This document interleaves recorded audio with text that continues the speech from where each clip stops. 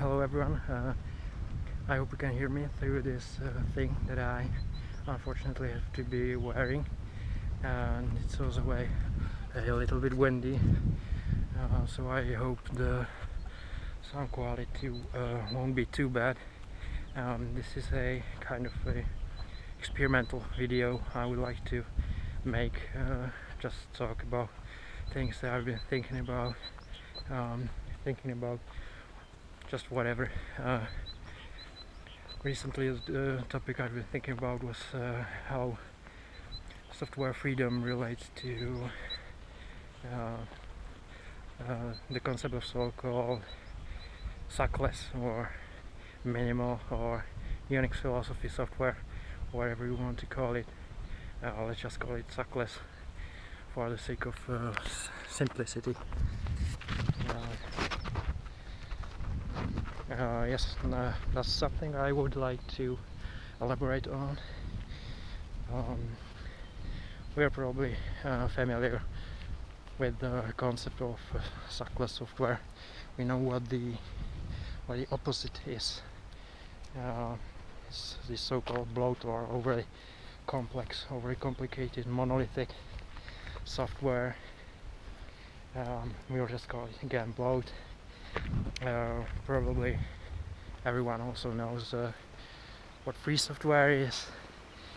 Again, someone may call it open source. I prefer the term free software because really it's about that freedom. We know it's a concept based on 4 basic freedoms that Richard Stallman has defined. It's the freedom to run the software, to study it, to modify and distribute. And he also came with the GPL, the license, the free license that should legally, and that is the important word, guarantee those freedoms.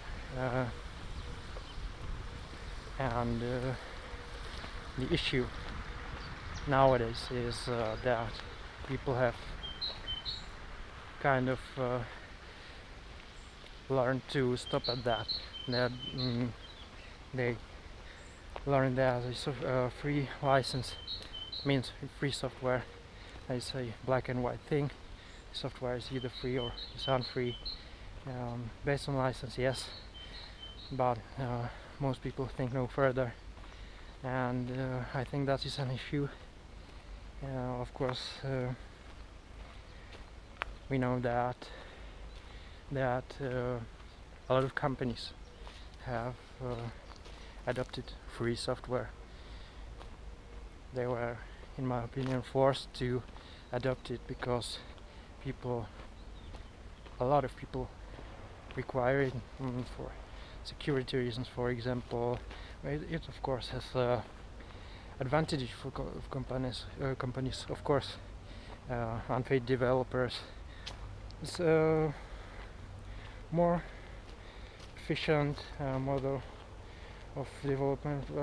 For many reasons it became successful and companies have adopted it, but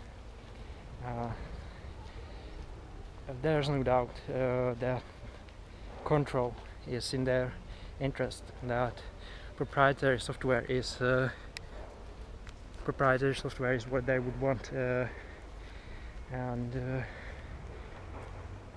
control is what they want. And the question of freedom really is about who controls the software. The idea of freedom is that the users should have the freedom to customize their tools, to own their tools. And since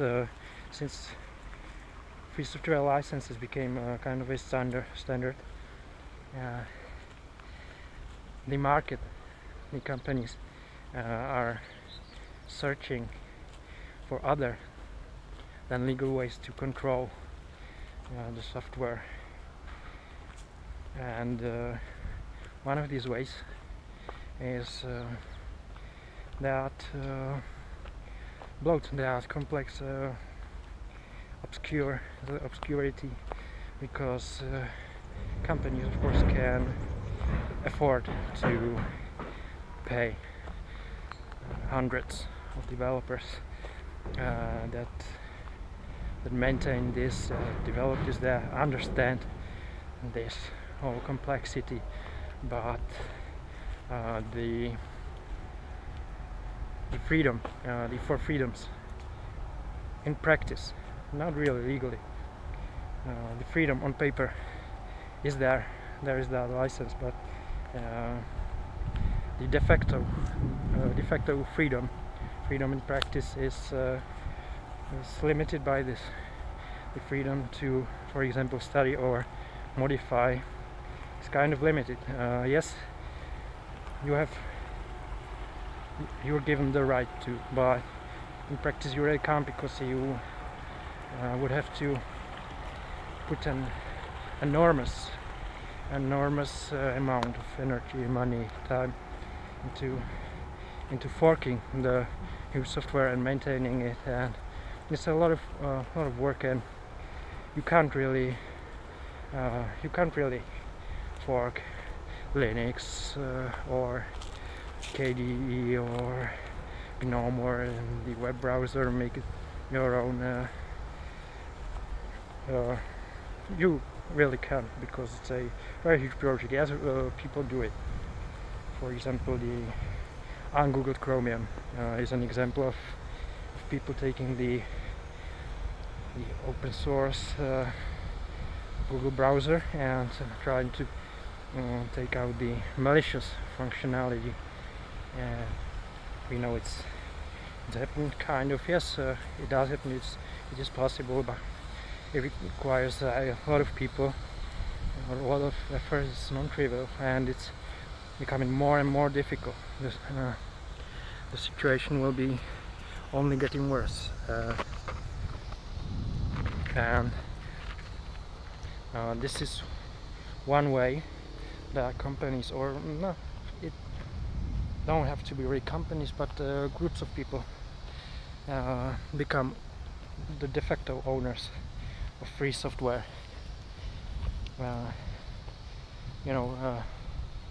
We know that Google is the de facto owner of Android, even though it's based on copyleft licensed Linux kernel, which should therefore remain free, but via their proprietary Google Play App Store, they've been able to take hold of it, to own Android, and that's another way they're trying to seize the control. So now we're talking about that complexity, though.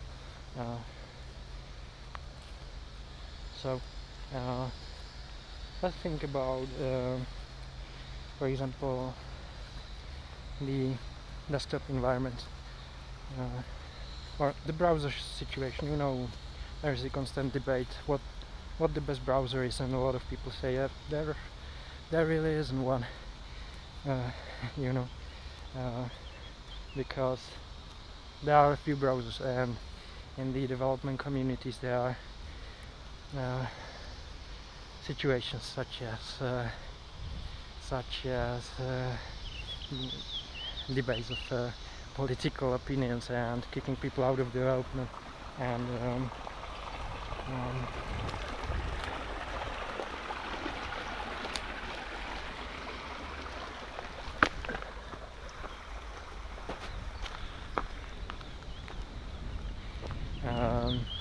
yes, if we consider, for example, the desktop environment, that's a similar situation, and a lot of people have started using the window managers. As I have started using the DWM Suckless window manager, and it's a great comparison when you consider the KDE, for example. You can't fork it, you can't just accept the next version, what they've done with it, just accept it. You can customize it to some degree, but with DWM you really have to fork it. Every user has to create their own fork, and they can customize it completely. You can understand it completely, even if you don't know C programming. You can probably figure out many things, and really the number of people who can understand it is enormous, as opposed to the number of people who understand how KDE or GNOME works, or how Linux kernel works, or some other complex software such as a web browser. So DWM, in my opinion, really is that free software in which really you can't imagine any of that situation, such as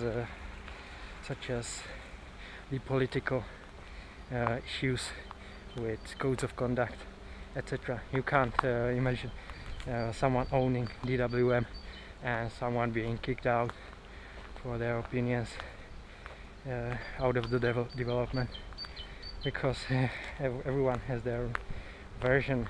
No one owns it, and also it doesn't take a corporation to maintain that DWM. Even if it goes unmaintained for 4 years, it's going to work probably. There are little dependencies, less code.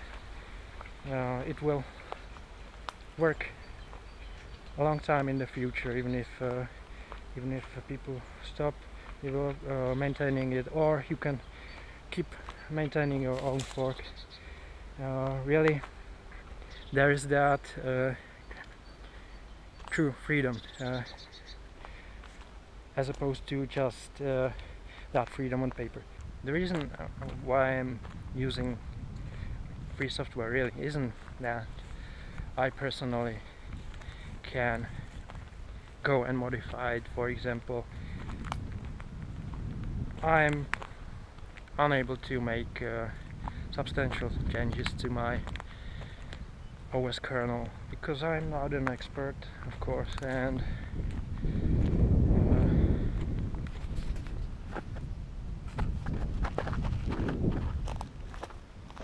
wind again.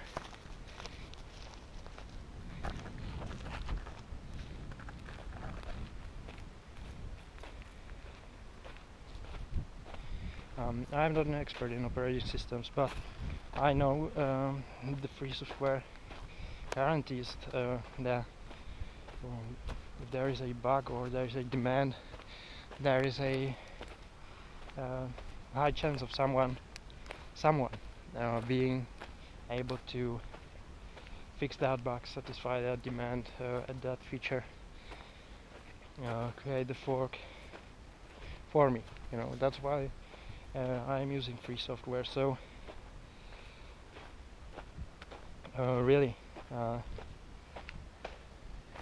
it's about maximizing the chance that someone can do something in case something goes wrong, and that's why we use free licenses, but once a certain group takes de facto control of a piece of software, for example a operating system, a web browser, a desktop environment, they become the de facto owners of it. Alright, so there is another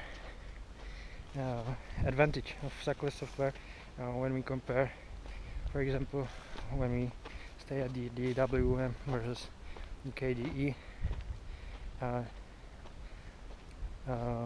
The advantages become especially prominent when you consider that the Suckless version of the software really is able to do the same work and a lot of times more efficiently, more quickly, more comfortably. You know, I can do anything with my DWM you can do with your desktop environment. I do a lot of things in command line, that's true, and a lot of people argue that it's unintuitive, that a desktop environment simply is intuitive, is comfortable, and most people, most normal users want that, but I disagree with that, or that is the situation nowadays. But generally, the intuitive way, the more intuitive way, usually, or a lot of times, is to use the text interface, to come to the computer and type, print, and press enter, as opposed to really grabbing something and moving it and manipulating a cursor over some button that will scroll out in menu, and in which you have to click on another button with print or something like that. That really is that's the inferior way of doing things, I think, and that would be also what people would tell you probably when at the times when computers were just starting to exist. So the situation we have now really is that people are taught to see graphical user interfaces intuitive, and to think that that is the intuitive way, because they grew up in a world where there are computers that work only with this interface, and that's what the corporations are pushing, of course, because that's what they want. That's the situation they want. They want that monopoly. They want that complexity that only they can manage, that only they can afford to manage, even if it's inefficient, etc. They want that. And when you realize this, you see that really the Suckless software is kind of the right way, usually the intuitive, the efficient way. It has all the advantages.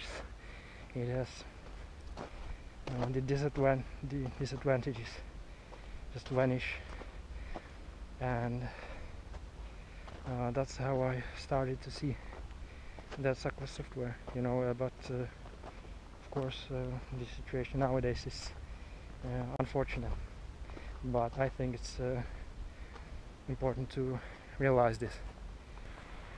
That's good for them, of course, but it's not good for you as a person, for the people, for the users of the software. All the users should, or most users, or as many users as possible, should be able to modify their tools, and that is what that simplicity is about. Really, you know, it really tries to respect you. It tries to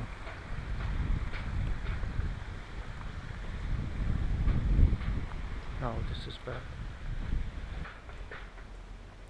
It really tries to respect you. It lasts for a long time. You know, it doesn't have to be maintained so intensively. It doesn't have so many dependencies, so that software can't die as easily. It can be better ported to anything you need. it really tries to give you that freedom. You know, it exposes everything, demands as little as possible from you. The dependency, the computational resources, the knowledge of programming. You know, that is really freedom. Genuine freedom, not just freedom on paper, the license. And perhaps the last thing that I like to think about is a little more philosophical. It's a little encompassing all of technology, kind of, or it's the idea that the technology should really serve the people, not the other way around. You know, when the blocked software, the complex software, really makes people do the unnecessary work that is unpleasant. You know, at least to most people, the digging for bugs and you know, when adding those unnecessary features.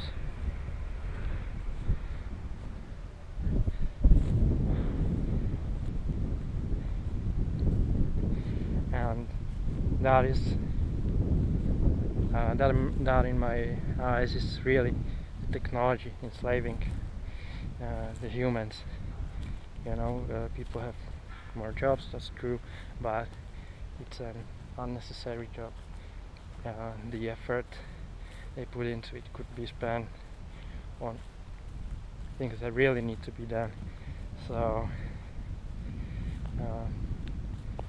that's kind of the idea of the philosophical idea of how technology should really be made as much as possible to serve the humans, and not vice versa. I guess these are the things I'd like to talk about today. I think that's kind of it. Yes, and I hope it will make someone think about this and maybe realize something. You know, maybe it will make someone try the Suckless software or just think about these ideas. Maybe it will make you reconsider how you write your software. Yes, I'd perhaps like to discuss it if you have any questions, suggestions, or arguments, anything. Just go on and write me an email or something. Alright, thanks. Bye.